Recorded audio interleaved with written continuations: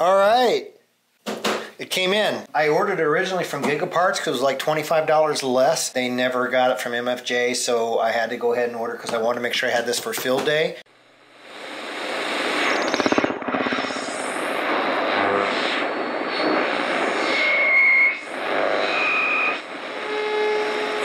But I do want to try a ladder line, feed line. This is the MFJ 993B antenna tuner. So we're going to just plug this guy in and see how it does compared to my other antenna tuner. Wow, that's kind of big.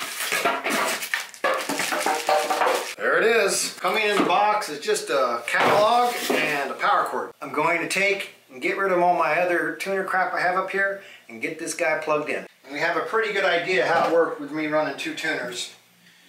It worked, but not real effective. I don't expect this to help. I do not expect this to really help for 80 meters. But I was able to get on 80 meters with two tuners.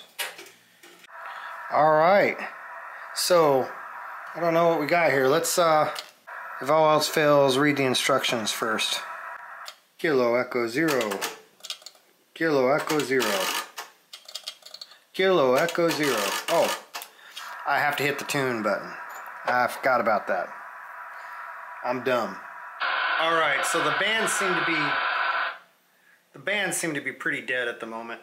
At first I thought maybe something was screwed up with my antenna. I haven't been on the radio for a couple weeks because I've been busy.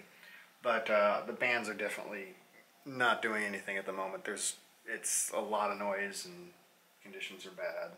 But what I ended up doing was this. I went in here just for a quick, I have a cable coming to where I can just hit the tune button on the antenna tuner, but I went in and just set AM power to 5 watts. That was just really an easy way for me to do that on this radio. I just set AM power to 5 watts, and then, for example, I'm on AM 3.8. Go ahead and key it, and this is with an inverted V at 40 meters. Now I'm going to just change the radio, like say to 943, okay, and I'll just key it. There we go. So this antenna tuner is doing just fine tuning that.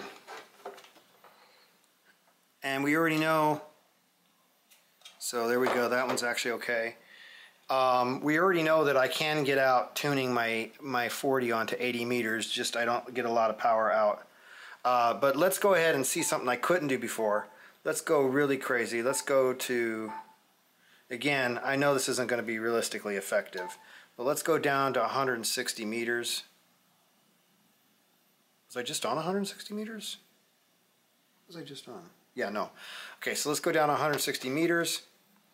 Just do this real quick. Go right here. Let's see what happens. I really don't think it's... If this can tune this, it'll be amazing. Of course, nothing's going to get out, but...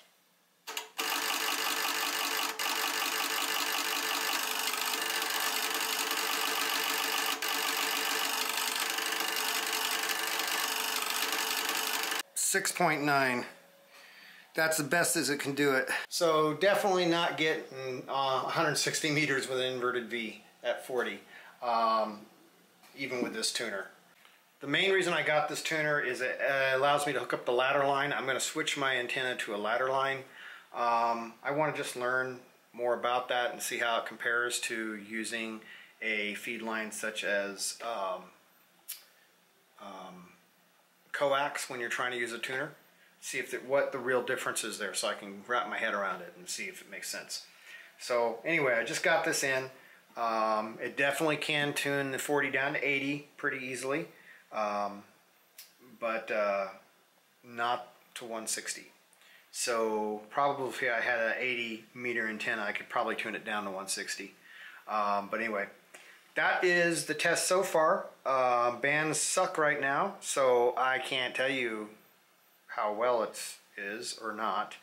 But I thought it'd be fun. I also mainly, like I say, I got this for field day primarily. We're going to be putting some wire up on a tree, and I just wanted to have a decent tuner if we're going to try to do that. Let's see, I don't know what else I can add at this point. It looks pretty slick. It seems to work. I do have the cable coming in. That automatic cable thing is definitely going to be nice, where you can just hit the tune button on the front. That's definitely going to be nicer to deal with. Alright, so I got my first cord in, the MFJ 5124Y, I think it was. It said it was for, I couldn't figure out which tuning cable to get, and this one was like $20 for the adapter cable for this auto tuner. It didn't work. It said so I got the one that says it's for the 857. That did work. That comes with the whole box. As you can see, it's this box. We have a cable. If you can excuse my mess, this goes into the actual tuning port on the 891, and then it has an RJ45 cable that comes out and plugs into the back of the tuner. When you have that connected, it really is, you go to your frequency and you can click on the front panel on the radio. You go here to the tune button, tuner, click it. Well, give it a second, you hear it click, and then it works a little differently. It doesn't kick out automatically. You click it again, kicks out. Now, that was like 50 bucks. Don't buy it. Honestly, a better way of doing it, because it's kind of hokey anyway, it doesn't work great. Honestly, a better way of doing it is this. Let me show you. Just get a key, a Morse code key. Now, I got the key because I'm trying to learn Morse code, but just get a Morse code key. Plug that into the back of the radio. So what you're going to do then is you're going to go into function, and then hit it again and again until you get to CW settings, and you say CW break-in. Okay, so that means when you hit your key, it's going to transmit. Then hold down the function key for a few seconds so it goes into the settings menu. Now what we're going to do in here is we're going to go to, I think it's in menu 8. Let me go back to 8. Section 8.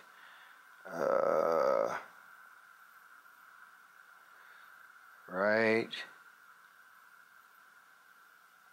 Auto mode. I have auto mode on. What that means is it's automatically going to switch to CW mode if you are in single sideband mode. So with auto mode on, then you can come down to your power settings. And for example, I have my HF power as 50 watts. So say you only wanted to do your tuning test at 10, and you know, that 50 watts is going to affect your digital. The HF power will affect your digital if you go into digital modes or anything but single sideband mode. If you're using single sideband mode for your digital mode, then it won't have any impact. So basically, you could set this to like 50 watts, which is fine, or 20, you know, depending on how out of tune you might think it's going to be. But you can do 10 watts. All right, for example, 10 watts. So you can set this to 10 watts and just leave it there. Okay. Now, what will happen is, notice I'm in upper sideband mode. If I hit my key though, it switches to CW. So it switches to CW and it pumps out. Let me go into my meter here, power, and it pumps out 10 watts. Now we can go to our other band, like say we go to 10. I just hold this down and it just really quick, you notice for a second there it said high SWR and then it tuned. That's because the tuner's already got it in memory. Let me try to do something I don't have in memory. Let's go to 70. Let's do here. Let's do this. Now hold this down. Oh, turn brake on. I had turned it off. There. Well, you heard it click, so all these are already configured. Let's go something that this antenna, this is a 40 meter antenna. Let's go to something that's not that resonant. Here we go. Okay, well, I'm going to try to find something here for you. Oh, everything is tuning. Well, you get the idea. But as you can see, apparently I've already hit all these bands, so it tunes in pretty quickly. But you would just hold it down until it's done tuning for that frequency, and just use your key. It's a lot easier than even pulling up a menu on the radio or any of that. And as far as I can see, it adds no benefit. It doesn't upgrade the frequency display on the tuner when you're turning the dial. So yeah, I mean, just buy a key. Don't worry about buying the adapter. Just have a Morse code key here. It's going to be a lot easier for you, unless you have one of the radios that uses just a little $20 cable. But it's a lot easier for me just to hit that button, that key sitting right there on the desk, and then having to hunt around and find the tuning button on the radio or hunt and find the tuning button on the tuner. So I would just go with the key. So my thoughts on this so far are no one hears me because there's too much noise, and I didn't really think it would help me.